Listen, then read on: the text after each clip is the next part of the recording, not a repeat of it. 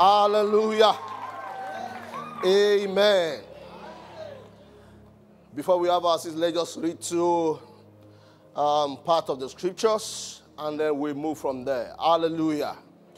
Romans chapter 1, verse 16 to 17.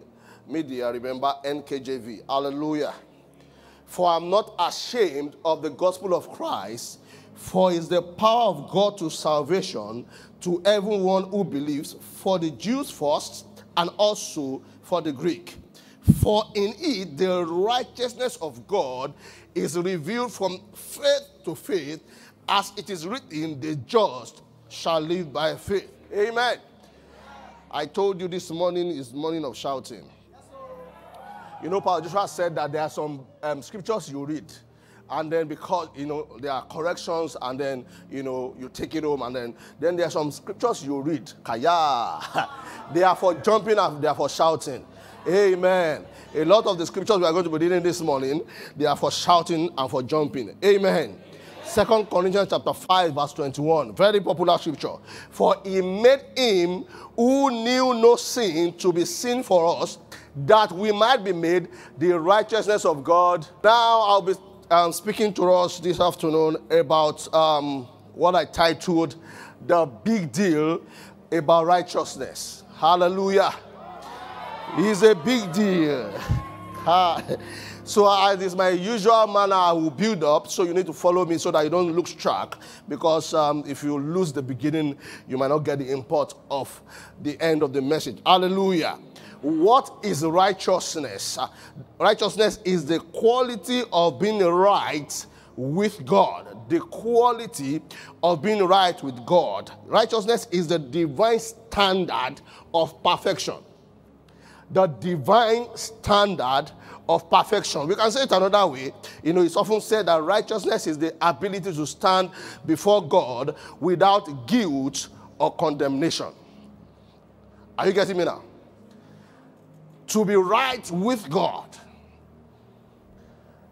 according to the standard, the divine standard, God's standard of perfection. There's a reason why I'm giving these definitions, because you will, understand very soon. All right.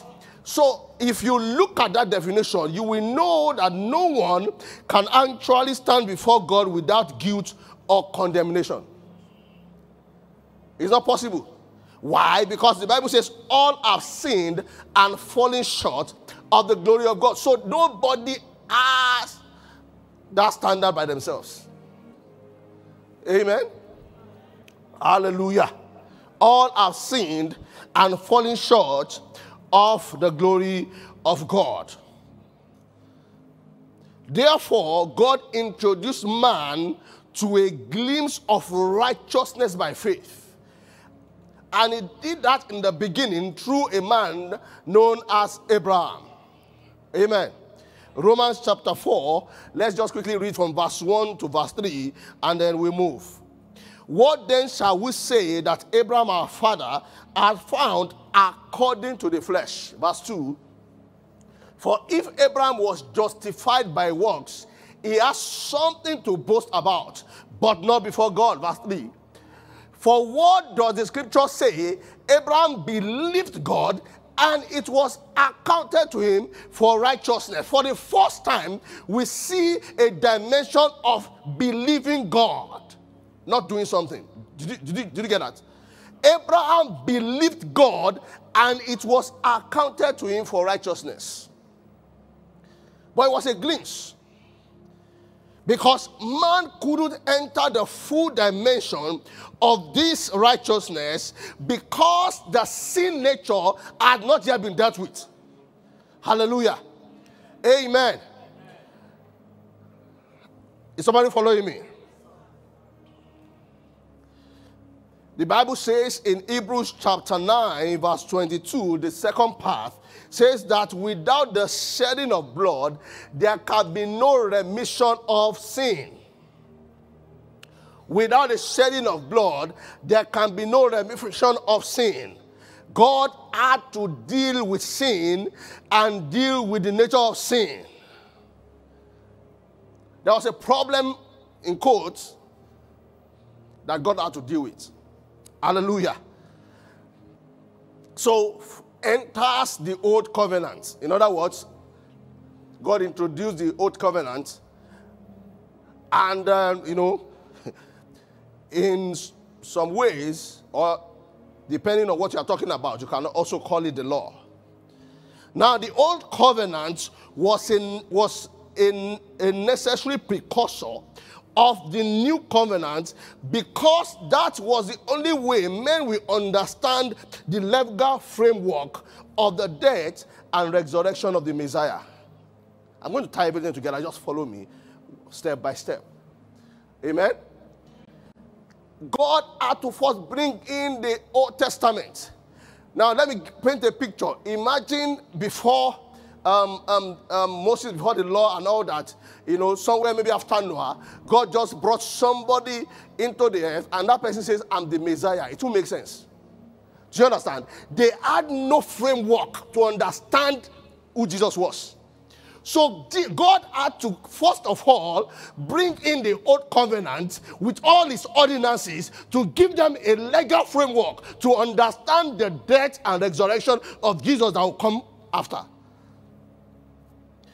Galatians chapter 3 verse 24 and 5 says, therefore, the law was our tutor to bring us to Christ. There was a purpose for the law. Amen. Is somebody following me? There was a purpose for the law. It was our tutor to bring us to Christ, that we might be justified by faith. Next verse. But after faith has come, we are no longer a tutor. So before faith came, they were under the law. And the law was there to bring them to Christ. So under the old covenant, remember, without the shedding of blood, there is no remission or atonement for sin. So under the old covenant, the blood of bulls and goats were commanded to be used as sacrifice for the atonement of sins every year. Am I making sense? I actually don't have time. I would just have gone back to Leviticus and seen all these, See, everything I'm teaching this morning is an abridged version. That's the sheer truth. There is no way I can teach this in 2 hours. So please go back and study after. Start from Leviticus if you want to understand the full scope of what we are talking about here. Where I'm talking about atonement of sins under the old covenant by the blood of bulls and goats. Hallelujah. Hebrews chapter 9, verse 1. Let's see verse 1, then we'll jump to verse 6. Then indeed, even the first covenant had ordinances of divine service and earthly sanctuary. Verse 6.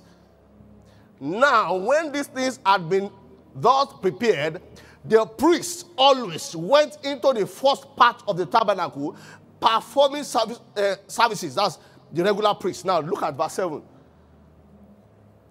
Verse 7. But into the second part, the high priest went alone once a year, not without blood. In other words, he carried the blood, of the sacrifice they made, which he offered for himself and for the people's sin committed in ignorance. That was the ordinance in the old covenant. Are we following? However, the blood of bulls and goats couldn't offer a perpetual and eternal cleansing of sins. So they had to do it every time, do it every year. And the high priest will offer sacrifice for both his sin and the sins of the people. Because he was a man, and his sin too. Hebrews chapter 10, let's see from verse 1 to 4. For the law, having a shadow of the good things to come, and not the very image of the things, can never with these same sacrifices, which they offer continually year by year, make those who approach perfect. Did you see that? They did that every year to atone for the sins, but the Bible is saying in Hebrews that even though they did that, it was not possible to make those who approached perfect. Verse 2. For then would they not have ceased to be offered? Ask him. If it was possible that they would be perfect by the bulls of goats and bulls, but the blood of bulls and goats, he's saying that means they don't need to be offering it every time. Say, for the worshippers, once purified, would have no more consciousness of sin. Let me jump ahead of myself. Hallelujah. Saying that if that was possible, then this would have happened. But verse 3. But in those sacrifices, there is a reminder of sins every year. Verse 4. Let's read it together. I want to go.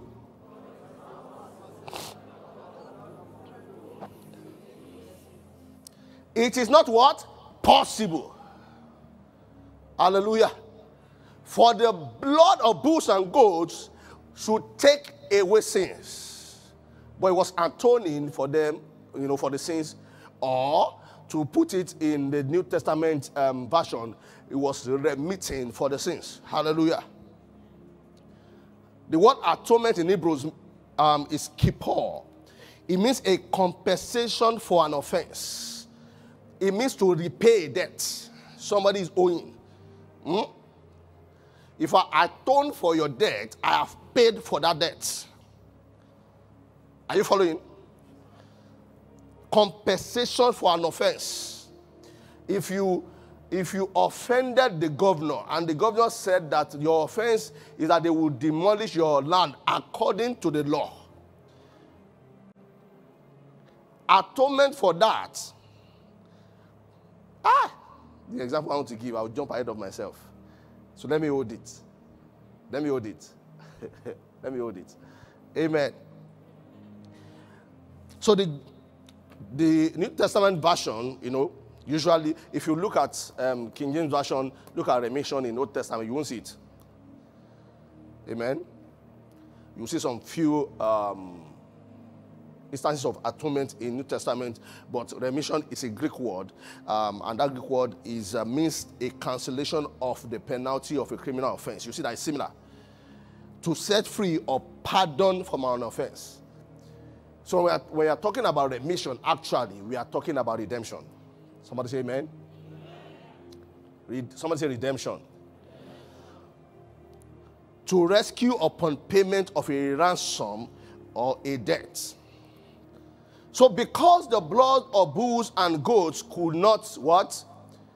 Take away sins. Now, next phase enters the New Testament. Are you following the progression now? You are following the progression. Very good. So, again, let's go back to Hebrews. Hebrews chapter 9. This time around, we read from verse 11 to verse 15. But Christ came as high priest of the good things to come, with the greater and more perfect tabernacle, not made with hands, that is, not of this creation. Next verse. Not with the blood of goats and calves. Please follow the scripture carefully. But with his own blood, he entered the most holy place once and for all, having obtained eternal redemption. For if the blood of bulls and goats and the ashes of a heifer, sprinkling the unclean, sanctifies for the purifying of the flesh, the outward man, verse 14. How much more shall the blood of Christ, who through the eternal Spirit offered himself without spot to God, cleanse your conscience from dead works to serve the living God? Verse 15. Ha! There is something to shout about. Oh. And for this reason,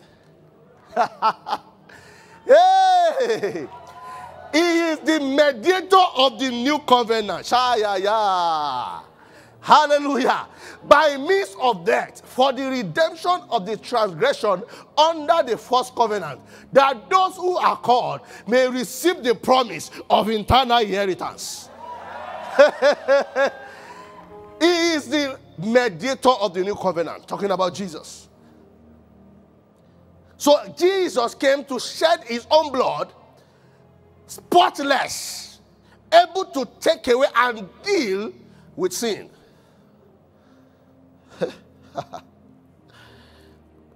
Remember, without the shedding of blood, there is no remission of sin. Now, let me put a context and, an understanding to that.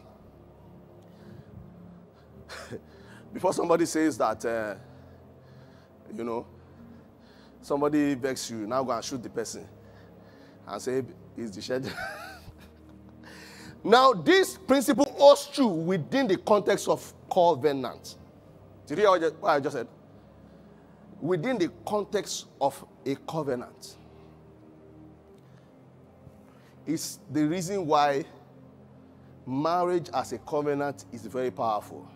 Someone say amen. Say amen. Don't let me deviate. Within the context of a covenant. So what is a covenant?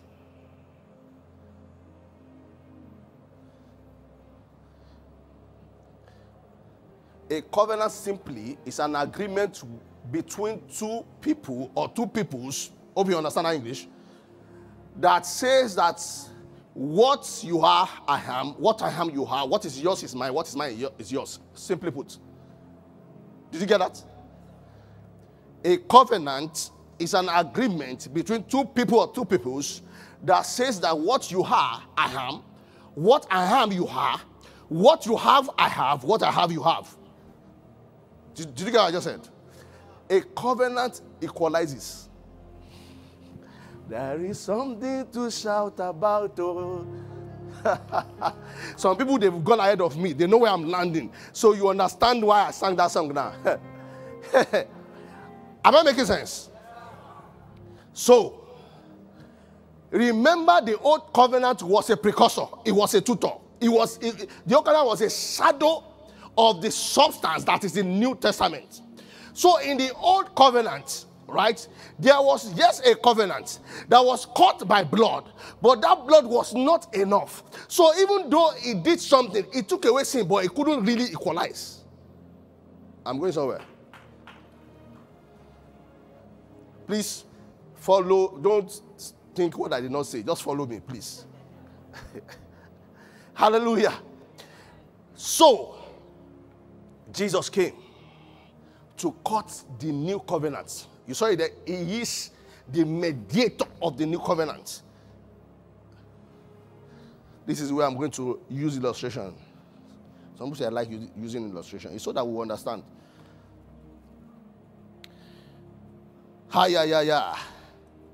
So according to scripture, we see, and we have read, that through the death of Jesus, we have been redeemed from the penalty of sin. Is that correct? Tell your neighbor, say, but there is more. Because to leave us at that level was good, but wasn't going to do the thing God really wanted to do. Because a redeemed man, though his sins have been forgiven, I've come down again, sorry. Though his sins have been forgiven, right, still does not have control of sin. Did you get? So, God did something. In that process of Jesus' death and resurrection, where he shed his blood, God was doing something. Because of time, I would have just read, the rest of Hebrews chapter 9. You will see some of the things I'm about to say.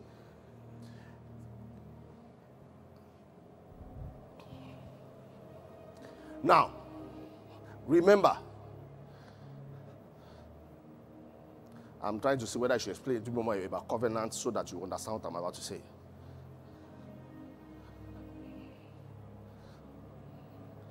But I really don't have the time.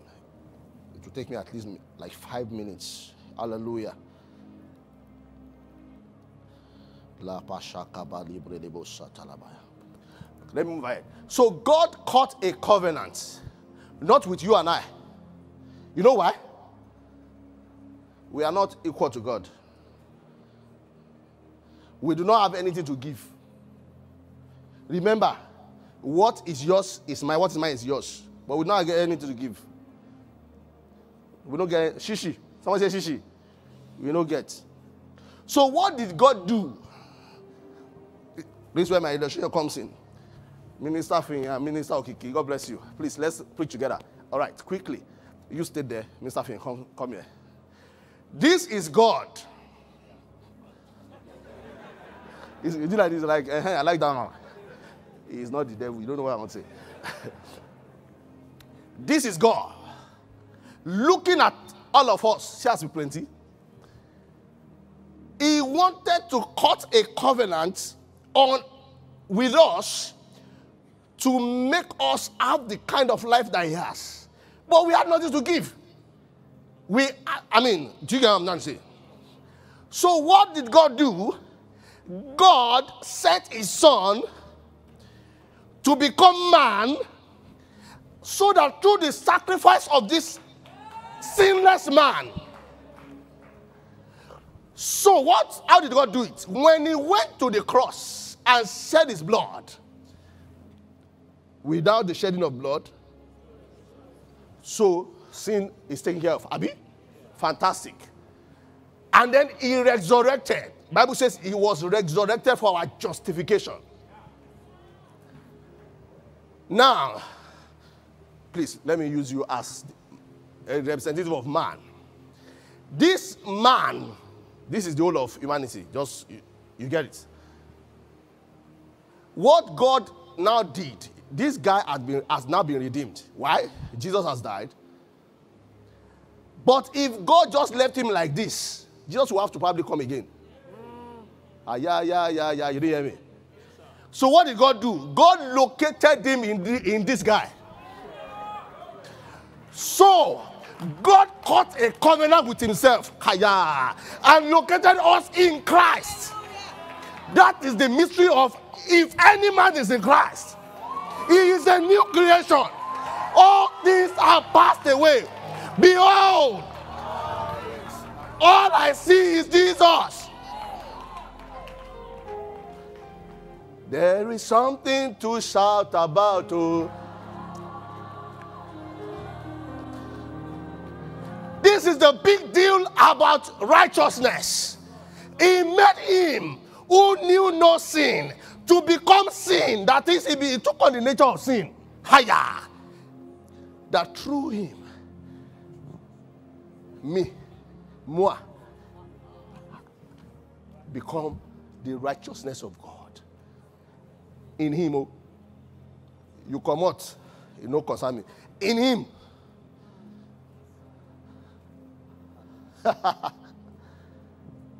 Did we get what I just illustrated?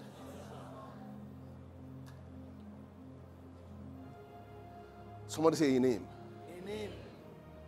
When you get home, take your Bible dictionary or concordance and check all the places where in Christ Jesus.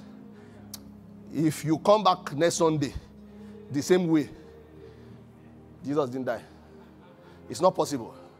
Because now you have an understanding of what those statements mean.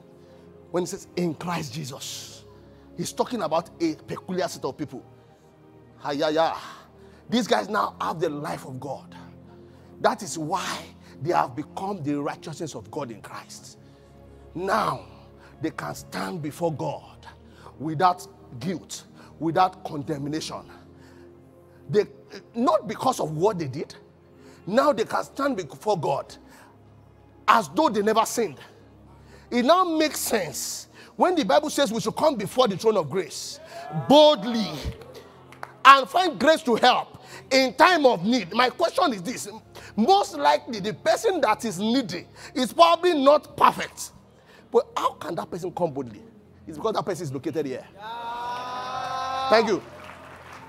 Hallelujah. Amen. Am I making sense this afternoon? I'm almost done, no? Hallelujah. God is good. God is good. So when the devil comes to you with all his gimmicks and all that, you know what to say. I'm in Christ. So what is the implication of righteousness in our daily walk? I'm landing. I always like to tie everything, when I'm teaching, to things that you can. There are many. So I'll just go through some and then we are done. The first thing is what I've already said. We are now right with God. Somebody say, I'm right with God. I am right with God. No condemnation. No guilt. Say, there is therefore now no condemnation. No condemnation. Hallelujah. Do you know how important this is? Have you heard that the devil is the accuser of the brethren? He will keep accusing you for many things. The ones you did and the ones you did not do. But let me tell you the joker. This is what you don't understand. What Jesus did is a legal thing. So what? Hey. This is the court of law. The devil is the accuser. Brings me before God and says, that is God who is the judge of all. But you know the beautiful thing? Jesus is my advocate. You didn't hear me? Bible says it lives to continually make intercession. There is something to shout about. Oh. Hallelujah. There is nothing that the devil can bring against you that can stand. Why? The person that died for you and I is our advocate. So all he needs to do is show up in court and remind the devil the debt was paid. The pardon of sin. Hiya. You didn't hear me? Hallelujah. So now we are right with God.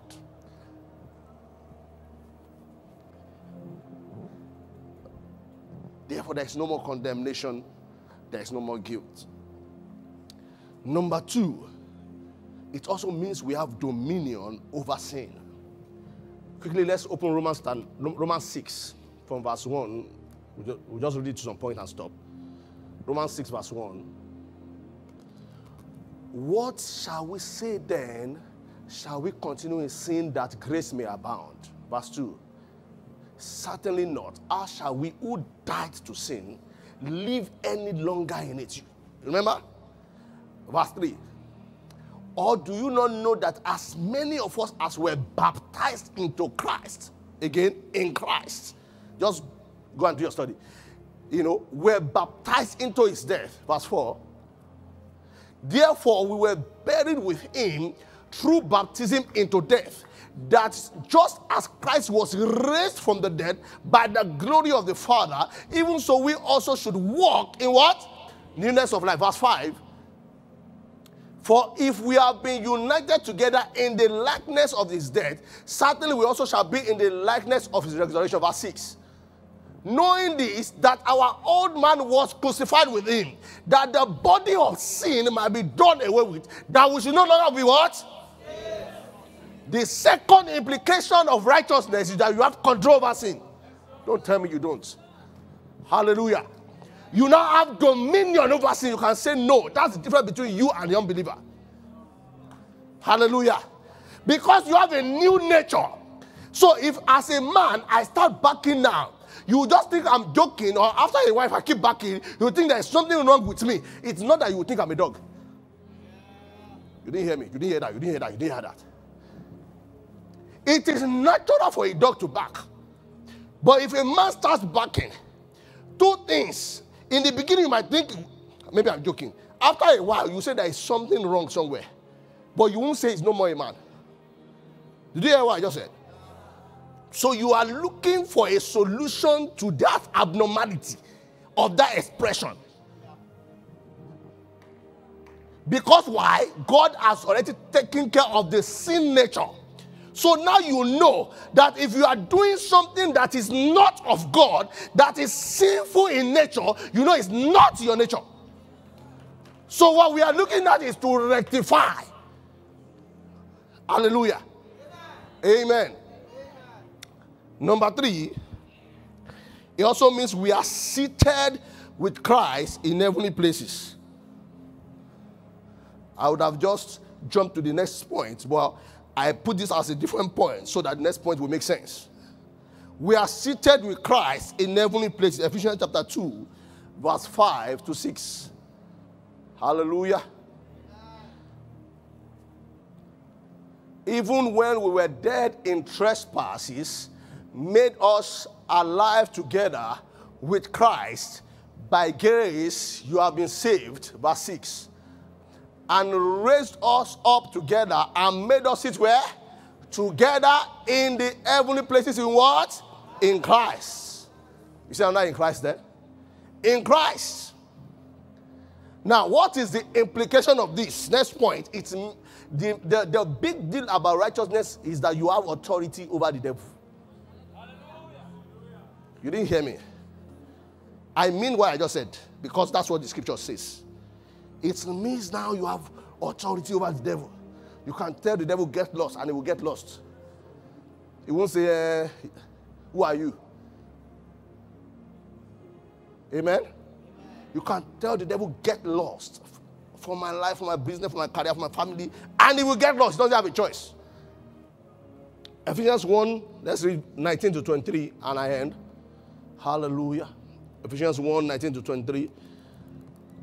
And what is, this was Paul praying, and what is the exceeding greatness of his power towards us who believe, according to the working of his mighty power, next verse, which he worked in Christ when he raised him from the dead and seated him at his right hand in heavenly places, next verse, far above what? And